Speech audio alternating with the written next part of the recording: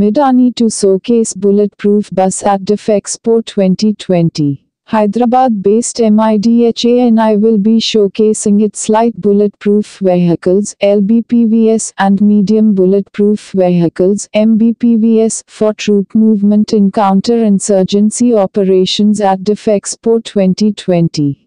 LBPV bus protects against 7.62 by 39 meters MSC and the complete bus is armored with a combination of steel and composites and comes with bullet-resistant window glasses. Israel Aerospace Industries (IAI) to showcase BARAK MX system at DIF Expo 2020. Israel Aerospace Industries (IAI) will be displaying a model of its upcoming integrated air missile defense system called BARAK MX system, which will have a range of 150 kilometers, which principally is based on the medium-range surface-to-air missile (MLRS) developed by India's DRDO with IAI with a range of 70 kilometers.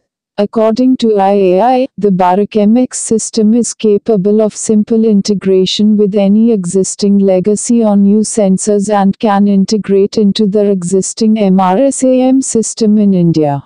That IAI has changed the airframe of its BARAK MX and BARAK LRAD 70 km, which now sports a mid-section dorsal fins minus its nose canards, while DRDO continues to use older MLRS airframe to fulfill orders placed by Indian Navy and Indian Air Force.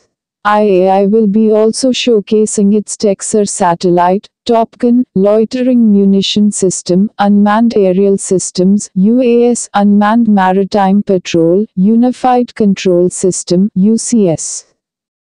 Ukraine defense industry to offer BTR-4 APC and Vilkha MLRS with local production to India. Ukraine defense industry, which will be participating at DIF Expo 2020 starting this month and will be offering BTR-4 amphibious 8x8 wheeled armored personnel carrier APC to the Indian Army with local manufacturing with an Indian partner which is yet to be finalized.